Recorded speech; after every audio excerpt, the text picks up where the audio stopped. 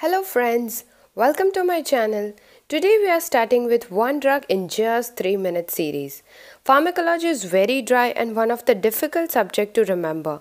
You cannot study pharmac for days. Even if you study, it's hard to memorize. So I have created this series which is very easy and quick. But yes, you need to revise it again and again. First we'll start with antibiotics, in which we'll start with beta-lactam group. So guys, any further ado, let's get started with penicillins. Penicillin contains beta-lactam ring in its structure. It is bactericidal. It acts by inhibiting the cell wall synthesis. Now what do we mean by this? Penicillins bind to specific receptors on bacterial cell membrane and inhibit transpeptidase enzyme. Remember this transpeptidase enzyme. This enzyme is responsible for the cross-linking of peptidoglycan chains. Bacteria like Mycoplasma are intrinsically resistant to beta-lactam and vancomycin. Why? Because they don't have cell wall, right? Here in the image you can see the transpeptidase enzyme, which is essential for binding of two glycopeptide chains. In the presence of penicillin, this reaction cannot occur.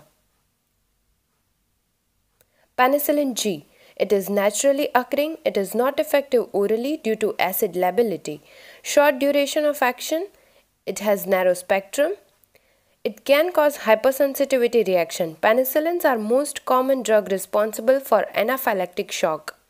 Intradermal skin testing is used to check allergy.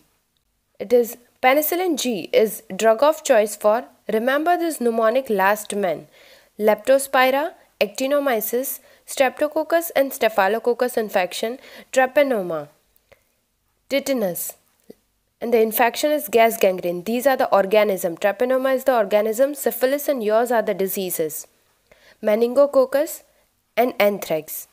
Here you can easily remember it, last men.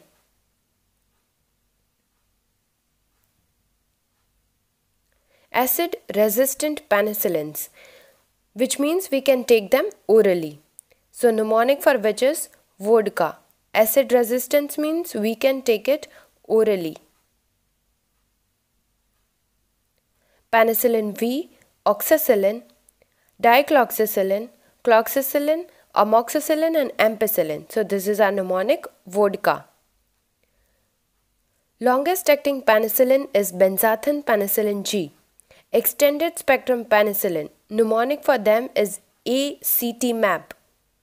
So ampicillin and amoxicillin, carbanicillin, ticarcillin, mesilocillin, azilocillin and piperacillin. Apart from ampicillin and amoxicillin, these are Antipseudomonal penicillin as well. Penicilinase resistant penicillin. This is most commonly asked in exam, but first we need to know what is penicillinase, right? So penicillinase is nothing but an enzyme which is produced by bacteria, and this enzyme opens the beta-lactam ring and inactivates the penicillin G and closely related congeners. Bacteria producing penicillinase are majority of the staphylococci and some strains of gonococci, E. coli and influenza. So penicillinase resistant penicillins, which are it, mnemonic for which is condom. Cloxacillin, oxacillin, nefcicillin, dicloxacillin, methicillin. Antipseudomonal penicillins, as I said, they are same as extended spectrum penicillins, just excluding the ampicillin and amoxicillin. So it is carbanicillin, ticarcillin, mesilocillin, azilocillin and piperacillin. Toxicity. Hypersensitivity is the most common. If patient develops hypersensitivity reaction to penicillin, all other beta-lactam antibiotic are contraindicated except aztreonam. Aztreonam is a monobactam. Ampicillin causes maculopapular rash and diarrhea because it is incompletely absorbed and causes more suppression of normal microbial flora. Methicillin is most common antibiotic causing interstitial nephritis. Oxacillin can cause hepatitis. Nefcicillin involved in causing neutropenia. Here remember N with N. So guys, this was it. Hope it was useful. Please like the video, hit the thumbs up and do subscribe my channel.